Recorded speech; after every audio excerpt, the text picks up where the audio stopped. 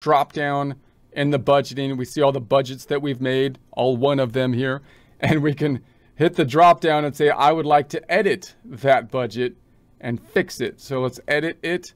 And then I'm looking for the interest line. I'll just do it this way instead of fixing the import template and then importing it again as a different budget. We could do that if it was an extensive change or difference that we needed to fix. Otherwise, I think the easiest thing is just to go in here and put what we need to put in here. So it was like other income. Man, there's a lot of accounts. I got lost. Here it is. I think it's interest expense. So right there. And then this one actually goes down. So it's a little bit of a pain because I have to put in each individual number. So it's 334, then 318. So I'm going to say, all right, this is 334, and then that's the total. I'm not going to put it in the total yet. Let's go one by one. This is 334, and then it goes to 318, 302. So I'm going to go, okay, 318 tab, 302 tab, and then we're at 287, 272. So 287 tab, 272 tab. I'm on June. Okay, so then 259, 246. So 259 tab, 246 tab. We're in August. So 233, 222. So 233, 222. And then I'm going to go to October, 211, 200, 190. 211, 200, 190, was it? 211, 200. So hopefully I got that right. The total gives us a check.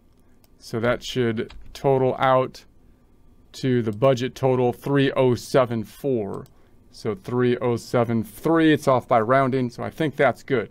All right, so let's go ahead and save it. I have fixed it. I have fixed it. So we've done it, fixed the issue. Hopefully, let's check it out. Let's go back on over and run it. And then we'll check our net income on the bottom line. So the total net income, that's probably the first easiest thing to check. 125,969. So 125,969 about. And then we could check each of the lines if we wanted to. And if this check was off, then the next thing we would check is each of the lines. Is each month off? If each month was off in the net income total, it would indicate that a whole line was missing or messed up or something like that. If only one month is off, then of course, I can then drill down on any one particular month. So we can check each of these line items, 23, 817, 2194, and 18, 522, 21, 816, 2193, 2194. Okay, so I think these are correct. I'm gonna assume they're correct for the practice problem purposes, but that's the idea of it. If you remember that these budget reports don't have a double entry accounting system to make sure that they're input correctly. It's just pure data input. So you can use a double entry accounting system over here when you construct your budgets. Notice that we haven't really here. Why? Because we just did the income statement.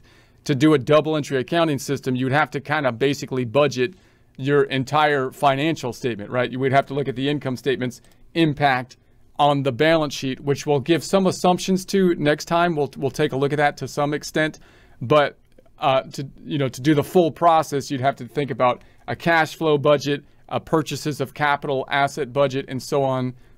And then we'd basically think of the whole journal entry process, right?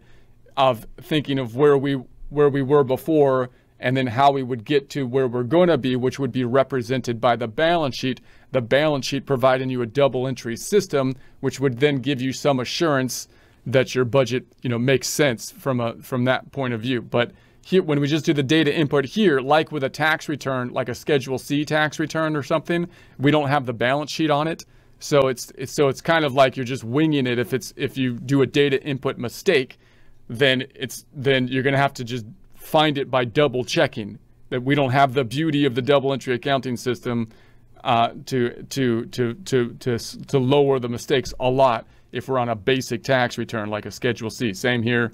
You do the data input. You get the information. You're just doing pure data input. It should mirror the look and form of the financial statement, but like I say, we don't have each form up here creating a journal entry that has two sides to it, and therefore gives us a double entry system, lowering the likelihood of errors. Therefore, you might want to put a couple sets of eyes on this just to make sure that the data has been input correctly, put a couple double checks on it, and then we'll run it going forward. So we'll take a look at the report in a little bit more detail next time, and we'll take a look at the other report, which is the budget versus actual.